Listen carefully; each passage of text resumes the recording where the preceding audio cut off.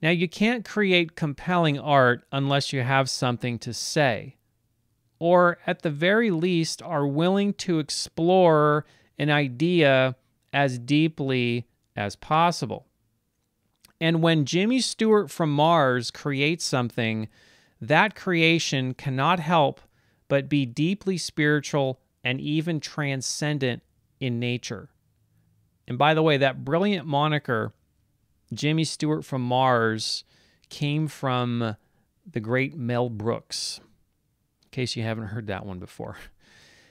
And I'm not talking about themes of Christianity in Lynch's work, or New Age mumbo-jumbo, or even from the Kabbalistic sense, even though some ideas shared with the Kabbalah may be found in Twin Peaks.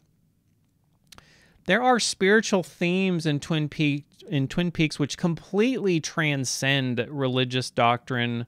They transcend belief and even transcend meaning itself at times. Admittedly, there is also a flavor of Eastern philosophy and Buddhism here, to be sure. And while having some occult knowledge never hurts, such information is not a barrier to entry. What you will get from this series may depend on where you currently find yourself spiritually, but I certainly wouldn't expect that this sort of video should be of interest to anyone who is at least interested in exploring their own psychology and their own psyche. So some of this may sound strange and paradoxical at times, and perhaps even contradictory, but please understand that with Twin Peaks, just like this great mystery we call life, it is littered with paradox and open to countless interpretations. So hold on to your hats. This project brought me into areas that I couldn't possibly have imagined when I first started this strange and wonderful project. And real quick, before we get into the video, as always, if you enjoy my videos, please consider supporting my work on ReInstallPaul.com. For just about 10 cents a day, you can get access to a lot more meaningful content that can't be found anywhere else on the interwebs. There is also a preview area where I've made some content available for free if you want to decide if my work will appeal to you. I've been building quite a lot of meaningful and helpful content on my website, and I'm adding new stuff all the time. And also, I want to say a huge thank you to all of my supporters, both past and present, for your contributions. Your support is appreciated greatly, and I feel so fortunate to be able to pass along some of the wisdom that I've acquired through my life. So please take a moment right now to like and subscribe if you're watching this on YouTube or on Odyssey. And if you haven't already, please consider sharing my videos with others you feel may enjoy my work. Okay, thank you. Commercial over. Twin Peaks is such a vast and layered piece of artistic expression that I don't think any comprehensive analysis can hope to explore every single aspect in detail. And besides, we and I continue to grow and change, hopefully, so that what we get out of Twin Peaks will be commensurate with where we are in our awareness and where we're growing in the areas that we are exploring in our lives. So I tend to cover a lot of ground in my work, often exploring relevant side roads and many related topics along the way. In this case, however, I'm going to try my darndest to focus mainly on the occulted and mystical aspects of Twin Peaks, rather than purely the character or story elements, although that weighs heavily because Twin Peaks is very much a character-driven story. Now, this is probably already almost too big of a bite to chew on as it is. We will also be looking at some of the origins and influential works which came before. Hopefully, some of these are new discoveries for you. Perhaps they won't be, as Twin Peaks is sort of like an archaeological dig site in this respect. Now, I really love finding previous works of both conscious and unconscious influences, so we will find some of that along the way.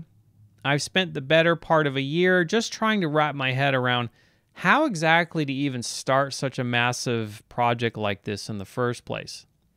I had no idea where this was going to lead, and in certain respects, I still don't.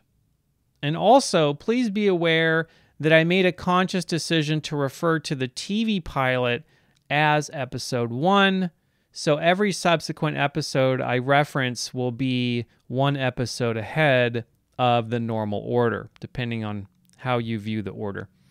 Despite this fact, I'm sure there will be some comments about this, as well as a few factual errors. It's really tough to make in any video at great length without making some errors here and there, so please forgive me.